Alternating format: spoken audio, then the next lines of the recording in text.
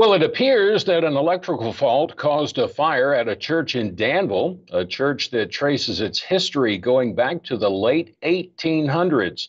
Although the building, which was built in 1924, was saved, it was damaged by the fire.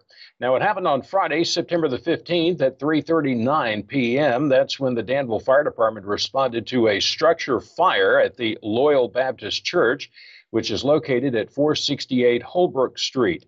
The Danville Fire Department responded with 2 command units, 2 aerial units, and 4 engine companies.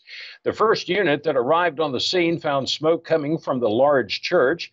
Now, in order to battle the blaze, the fire department had 21 fire personnel on scene for around 3 hours. The department also recalled 7 firefighters to staff additional engine companies to aid in routine response calls during the church fire. According to a report that came to us from the Danville Fire Department, the fire began from a sconce light fixture on the second floor balcony, and then it entered the attic. The fire grew quickly and burned through thick timbers in a very short amount of time. Crews made entry into the church's sanctuary and climbed the stairwell to find heavy fire pushing from the attic through the ceiling and out into the sanctuary. Initially, it was difficult for the crews to reach the fire due to its location within the attic, but they were able to extinguish the blaze and save the church.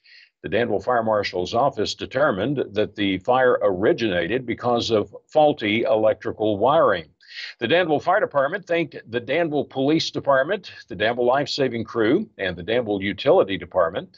We also want to say thanks to the Register and Bee and River City TV for their photos from the scene of that church fire.